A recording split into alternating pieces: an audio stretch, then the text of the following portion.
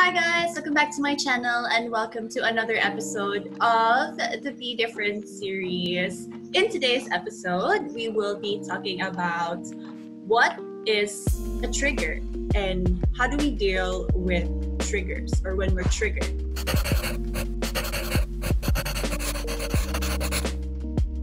And to help us with that, we have a very special guest all the way from Australia.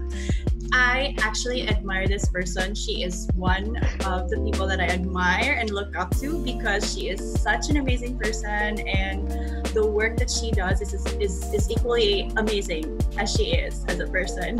She is actually a psycho-spiritual coach, emotional peering initiator, and a certified spiral practitioner at Becoming Triggerless, which you will know more about later. Let's welcome Sarah Suyom. Hi guys, welcome. Before we continue, just a quick background of what Be Different is all about, and also to the new viewers, if you're a new viewer, welcome.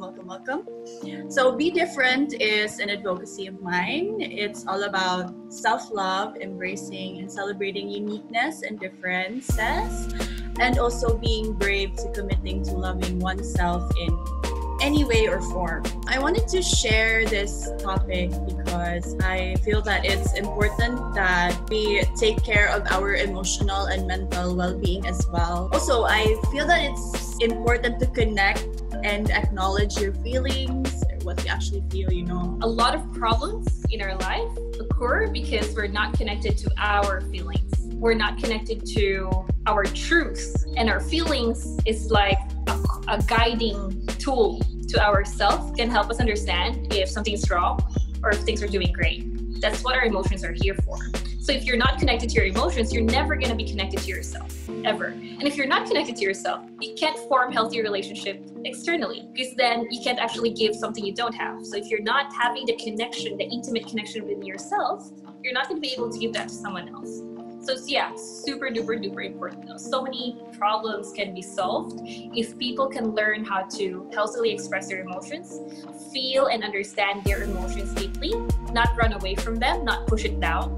Because if you push it down, it will just manifest in other ways. It's like trying to cover shit. Oops, sorry. Am I allowed to say that? It's like covering shit with like tissue. It's still there. It's still gonna stink. True. And you're still gonna know, other people are gonna know that it's there. You're gonna have to deal with the actual shit and clean it up. That's sorry, that's not a great example, but yeah, you deal with your real emotions. What is trigger?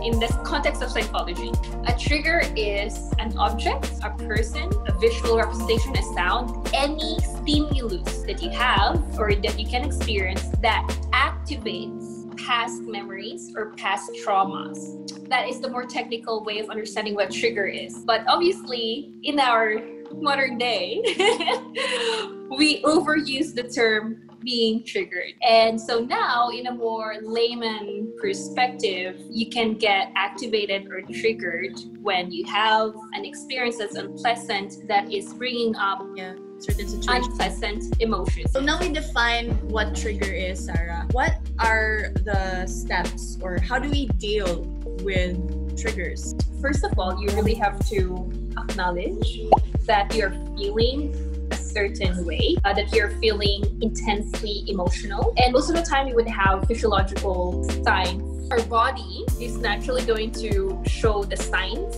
that you are feeling activated, stressed, or angry, or upset, or scared, or fearful. Because your body doesn't actually know if a threat is real in real life or if it's just imagined. And that's why it becomes a trigger, because it activates that experience previously where you felt threatened, where this threat was actually real. And sometimes the threats are even, the threat or the pattern that was being activated can even be genetic. For example, like if we see a snake, even if you're someone who has zero experience around snakes, as we evolved as a species, we kind of understood that some snakes are dangerous. And so instinctively in our genes, in our genetic makeup, we kind of understand that that's a threat. So we will have triggers around snake. We do have in our genetic makeup some sort of backup information that we can access to know whether something is threatening or not. So in the same way, as we grow up, like when we gather information as we grow up and we form our belief systems and based on our experiences, simple things like, for example, if it's raining really hard and at that moment you did something wrong because you got scared, panicked and broke a vase, and then your mom or your caretaker got angry and hit you with a stick. In that event, multiple associations can happen. The rain, the stick, making mistakes, crying, fear, they can all get mixed up in this messy web of association of experience. And so the rain, if that was a really traumatic situation, the rain can act as a trigger. Even if it's just a subtle trigger, it can be that the person would just suddenly feel a bit anxious when it's raining. And he doesn't know why, because he's forgotten about that experience when he was young, without knowing that a part of his anxiety is actually coming from that previous experience getting activated in his body. All the fears, all the remembering of the punishment, the mistake that they did, the rejection they felt, and we as people, we as a human being, as an adult, you have so many subtle triggers that you don't even know about, things that you dislike. And it's a really interesting route and activity of getting to know yourself better. If you start confronting things that you don't like, how do you deal with it is, again, after acknowledging that you are feeling blank. If you can be specific with the emotion, that's good. You acknowledge it for the sake of yourself and for the sake of other people who might be there with you, so that you don't act out and they get weirded out about it. Once you acknowledge it and tell other people that you're feeling a certain way, they can extend some support and hold space for you while you are expressing your emotion. Once you acknowledge by saying it verbally, then you go into your body. You connect, and this is really powerful. You connect to the actual physical experiences inside of you, physiological response that you're getting, and identify as much as you can in how you're feeling physically. You can say, my heartbeat is beating really fast and my chest really hurts right now. It's really tight. Like I can't breathe properly. It's not even warm right now, but I'm sweaty or I'm shivering. So acknowledging the symptoms one by one, it kind of is a way of like also honoring the experience, that it's there. You're acknowledging it. You're not pushing it away. You're not running away from it. You're acknowledging it. That on its own is already, hopefully, going to support you calming down. Because if we don't acknowledge the emotion, it's just it's at the back of our head. And we become more anxious that there's something going on that we're not fully understanding. But when we acknowledge and bring it forward, then you see and understand what you're dealing with.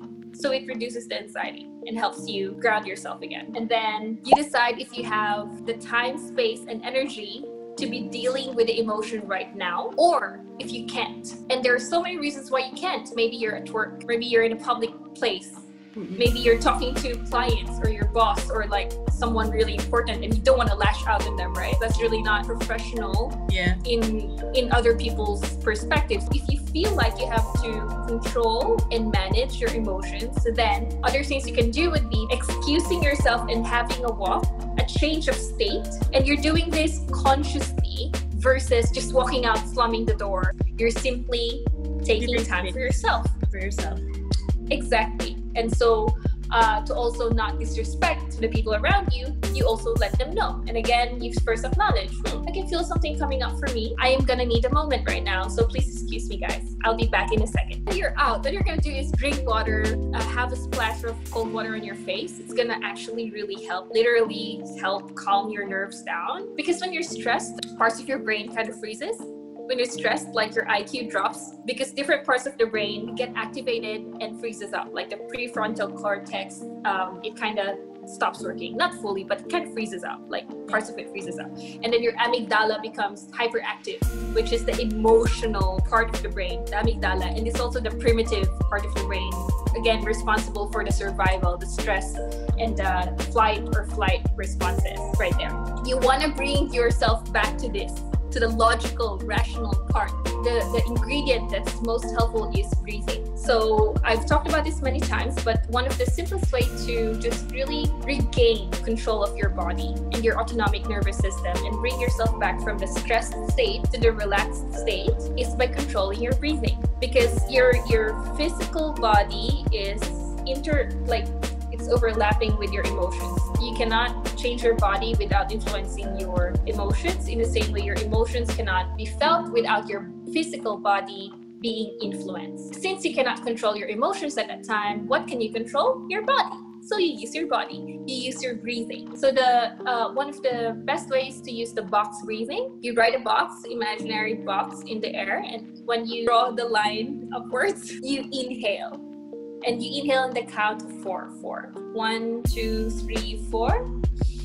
And then when you draw horizontally, you pause. So you're not exhaling right away. So you inhale, pause, and then exhale, pause. 4 counts each side. And if you feel like that's too short and you're still not calming down, and you have kind of developed that skill already, move it up to 6 counts, then move it up to 8 counts. The longer your breathing is, the calmer your body will become. Easy way, if you don't want to do the box, is the 4, 5, 6 method. Inhale 4, hold for 5, exhale for 6. There are so many resources around breathwork, and breathwork is a really good practice for you to have to complement meditation if you're into that kind of thing. So breathing is one of the most natural thing we do, but it's underutilized in terms of helping us manage our emotions and our well-being. There's also the other option of, yes, you can process the emotions right now, because I was explaining how you can help kind of manage your state when you're triggered and you can fully process the emotions, right?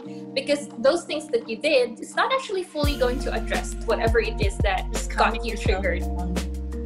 You were just composing yourself to be able to function throughout the day. Make sure that if you took that option of not processing the emotions right away, make sure that you actually allot time when you're back home or when you're out with friends or when it's safe to then properly address your emotions.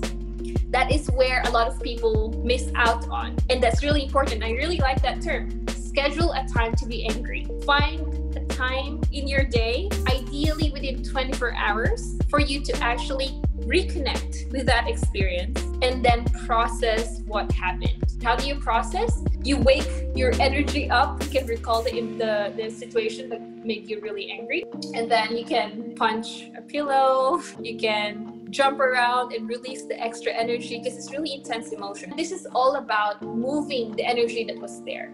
Yeah.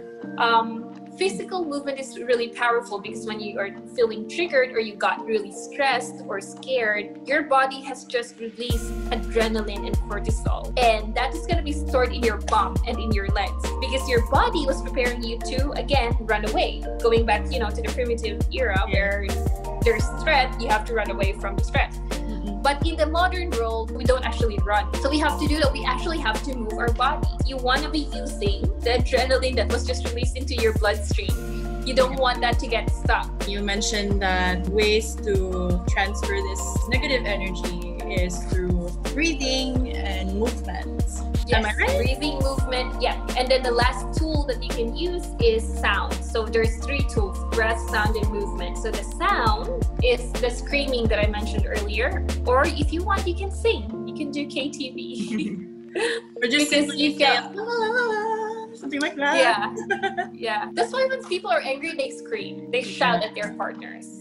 It's kind of a reflex of people do that. They just raise their voices, but it's 2 birds in 1 stone because you're kind of expressing yourself and releasing it, but at the same time there's a desire to vibrate your throat, your vagus nerve, and to stimulate that to calm you down. But it's not as effective as when you're actually consciously humming or chanting, when people meditate and they chant that specific vibration in here is really helpful in restoring the relaxed state in your body. I'll be happy to give the audience links on further readings about the vagus nerve, about the stress response, the autonomic nervous system. You don't really need to understand all of that. Just know that everything I'm saying actually has scientific proof to back it up. Thank you so much, Sarah, for sharing your wisdom and knowledge regarding the topic. Hope you guys find that very useful. Please share about Becoming Triggerless and where can we find you? My page is called Becoming Triggerless. It's a funny name. It started as a joke, but you can just search it on Facebook, Becoming Triggerless. Yeah, I know, right? It's really cute. It's like becoming limitless, but actually it's becoming triggerless. And I want to share something about that. There is no one fixed destination. You can never become triggerless. So it's kind of the idea is that you will always be a work in progress, and you have to enjoy the journey of becoming triggerless. That's why it's not become triggerless. It's becoming triggerless. It's a continuous process of healing, unlearning, relearning, and unlearning again, and then relearning again. Why do you want to work on your own emotional resilience and your own ability to become triggerless? It's because you don't want to be controlled by external situations or external stimulus or stimuli in terms of how you feel. Ideally, you feel good regardless of what's going on. Ideally. But we're human, and that's not going to happen. We're not going to be happy 24/7, 365 days a year. And that's okay too. However, what we can do is we can rely more in our internal state instead of relying on external events or situations and just getting triggered all the time. So in the journey of becoming triggerless, you kind of reduce all your buttons that are sore that people can push. You kind of like remove all the sore points that people can push. Because if people know how to push you, they can manipulate you or control you. Some people do.